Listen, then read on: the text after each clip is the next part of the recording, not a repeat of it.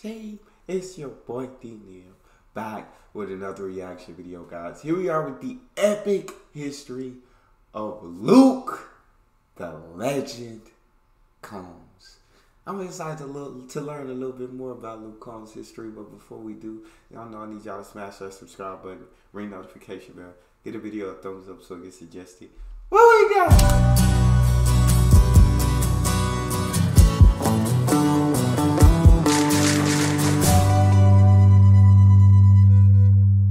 Luke Albert Combs was born March 2nd, 1990 in Charlotte, North Carolina.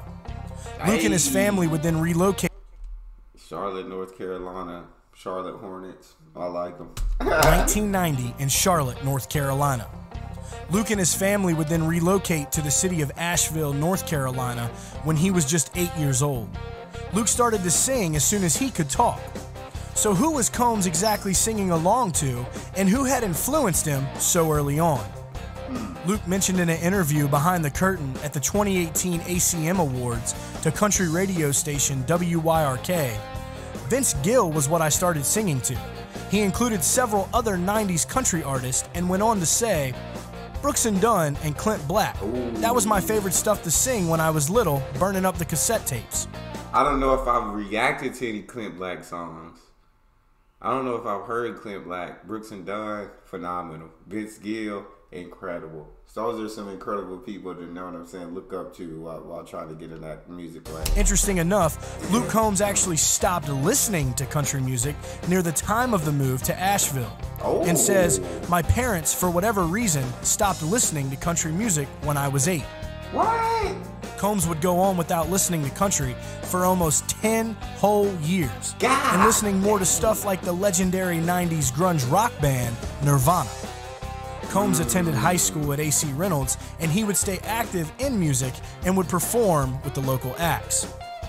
Luke would then go on to college, attending Appalachian State University, and as a freshman in college is where he would be reintroduced to country music. Luke Combs' friend reintroduced him to country music when Eric Church was playing a show on campus. Luke's friend had to talk him into going, and Combs has admitted to not putting much stock into Church's music on the day of the show. But at the 52nd annual CMA Awards show, he had this to say to reporters about how he changed his feelings towards the Chiefs' music. "I didn't give his music a chance that day, to be honest with you. A couple of weeks later, I'd had a few at the time, illegal beverages, now legal beverages, and said, you know what, I'm gonna give this guy's album a shot. I listened to it front to back, and it really changed my outlook and changed a lot of things for me about country music." This would be a defining moment for Combs. That's so dope, bro. Know what I'm saying? Because, yeah, sometimes when you go in with that mindset of, I'm not gonna like this, you find every reason possible to not like it. So I like going into things with like an open mind. You know, even if I'm dragged into it, I like let me open my mind up, give this an actual chance. No negativity, no positivity, just neutral, and see what happens. And I feel like that's where you can determine if it's really good or not. Or when you go into it thinking, hey, like, I'm gonna enjoy myself, like you'll find every reason to like it. And I'm actually more of that guy. I'm more of going to, I'm sure I can find something I like about this, and I'll find things to like. But yeah, when you go into it closed-minded, you're being forced to go somewhere, you're being dragged into it, you don't want to be there. Of course, you're not open-minded, you're going to find every reason like, this isn't that good. I don't know why you brought me here. Couple weeks, my guy was more open-minded, listened to the album, changed his life. You feel me? And I know Eric Church also was a big inspiration with Morgan Wallen, bro. This is dope. Things for me about country music.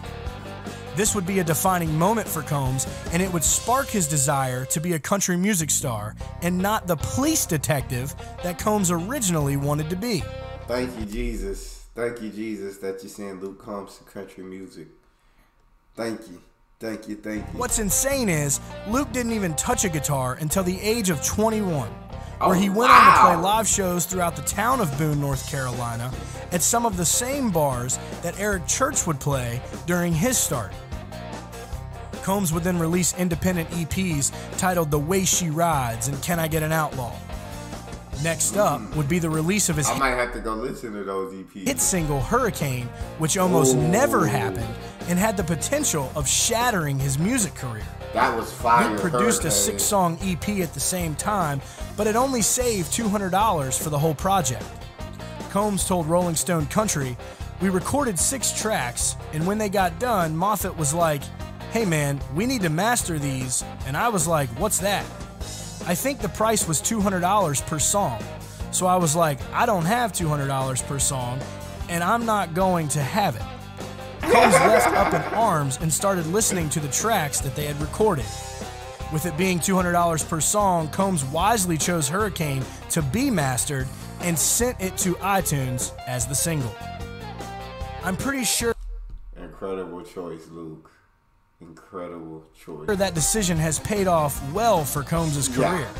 Yeah. He has been skyrocketing ever since with his first 5 singles, Beautiful Crazy, When It Rains It Pours, One Number Away, Hurricane, and She Got the Best of Me, going number 1 on the country airplay charts.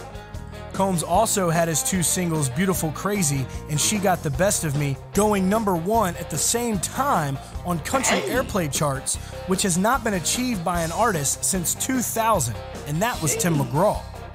Not to mention, Combs has recently held number 1 on all 5 of country charts at the same time, to include country albums, hot country songs, country airplay, country streaming songs, and country digital song sales. Combs has had crazy success, but has there ever been any drama or little speed bumps along the way? There had to have been. Had to have been. 2017, Luke Combs was detained by TSA in handcuffs at the Nashville International Airport while on his way to the ACM Awards.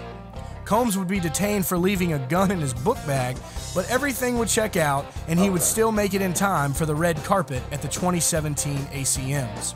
Nice. 2017 was also around the time he was feuding with Wheeler Walker Jr. The two, however, reconciled their differences on Wheeler Walker's podcast and agreed they liked what each other were doing in the business. Cool. I'm sure there is plenty more to come from Combs, and fans cannot wait for his second full-length album to be released. His headlining tour, Beer Never Broke My Heart, is giving fans the chance to hear new music, like his banger, Beer Never Broke My Heart, or the honky-tonk jam of One Too Many, and the ballad, Dear Today. The history of Luke Combs, I mean, it's crazy to think what has happened so far, and for all of it to have started when he was 21. If Luke Combs keeps on this path, I think it's safe to say that the man is on his way to be pretty legendary. Well, that's it for today's video. Make sure you hit that subscribe button down at the bottom for updates on your favorite country artist and all the news coming right out of Music City. Y'all stay country. You hear? And that's why I call him Luke the Legend Combs, because Mance is absolutely legendary. Luke is a phenomenal country artist, and I'm so excited that he did choose music and he did go down that path, because it'd be an injustice to not have Luke Combs' career in country music, in music period. But that's all we got. You guys got a favorite video suggestion, you can subscribe to Patreon or drop it in the comment section. It's your boy D Neal, out.